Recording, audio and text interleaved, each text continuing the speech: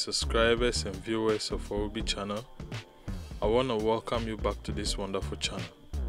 In this video, I'm going to show you how you can actually bond two internet interfaces in Mikrotik router to achieve a maximum internet bandwidth throughput.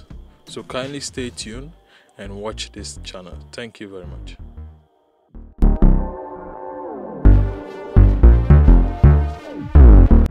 Let's quickly launch our Winbox and get into the router. And so this is my router.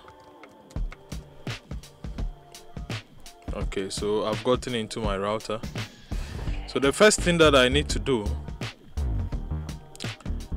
is to first of all make sure the interfaces I'm going to use for my internet, which is Ether 1 and Ether 2. These two ports here are not part of a bridge. Okay, so let me even proceed and then name the Ether 1 as 1.1. 1 means wide area network. Okay, and then do the same thing with the second port, which is Ether 2, which is 1.2. Okay, now when you're done, the next thing you need to do is to come to bonding and then add these two interfaces. Okay, mind you, if we go to the address list, we have no address here, so let's do the bonding and then give it a unique name. So let's say internet bonding. Okay, and then you under bonding and under slave, you add the ports you want to add as a slave. But before we proceed, make sure it doesn't belong to none of these ports, which is Ether 1 and Ether 2 doesn't belong to any bridge here. Okay, else you wouldn't be able to achieve the kind of configuration you want to do. So when you're done, or when you've confirmed that they don't belong to any bridge, you go ahead and apply and OK. And so if you look at this side, we have a new interface called internet bonding. Now the next thing is we want to bring internet through these two interfaces we've bonded together, which means these are two separate ISPs. And it means you can be able to bond more than two interfaces for internet, depending on the number of ISPs you have or you have been provided. If you have about 5 ISPs, you can also do this bonding for 5 ISPs. But in this case, we only have 2 ISPs here. And so we need to proceed and then come to IP under DHCP client, and then now proceed by bringing the internet into this router.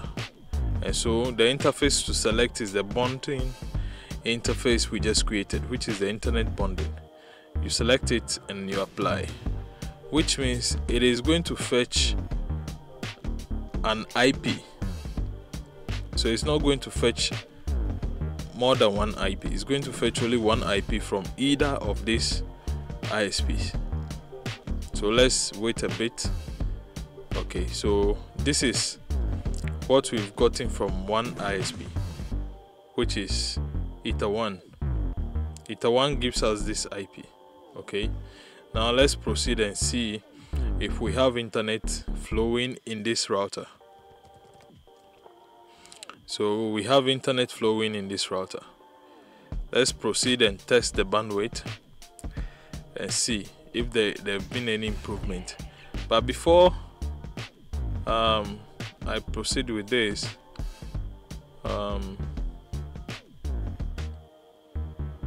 okay, so let me first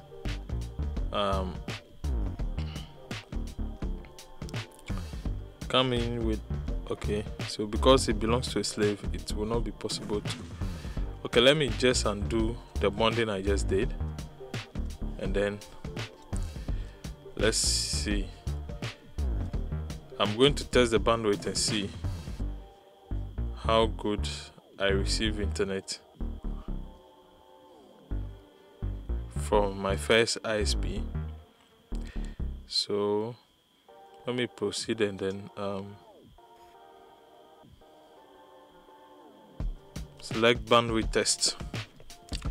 So I need to test the bandwidth of the gateway or the first ISP and then see the throughput.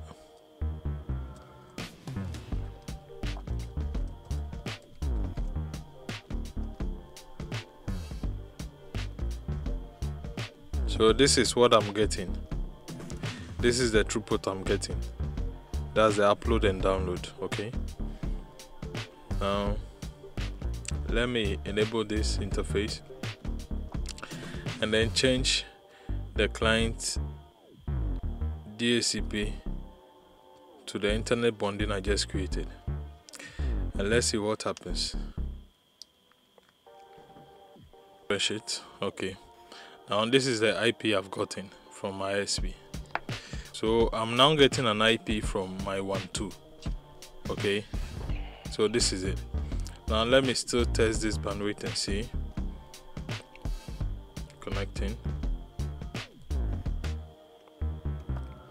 Okay, let me change the IP because there's been a change of IP. So let me proceed and then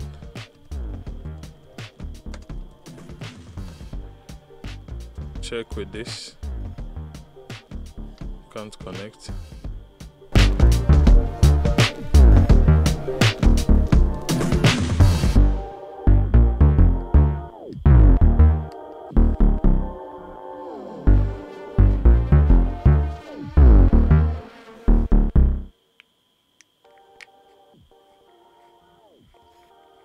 Okay, great.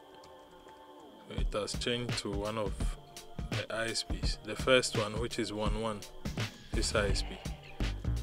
And with this ISP, it enables me to check the bandwidth test of it. So let me quickly do that. You see,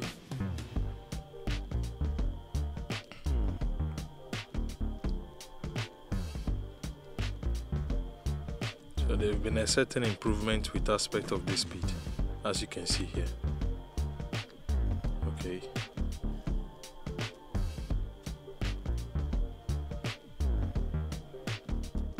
So that is it. Thanks for watching this video.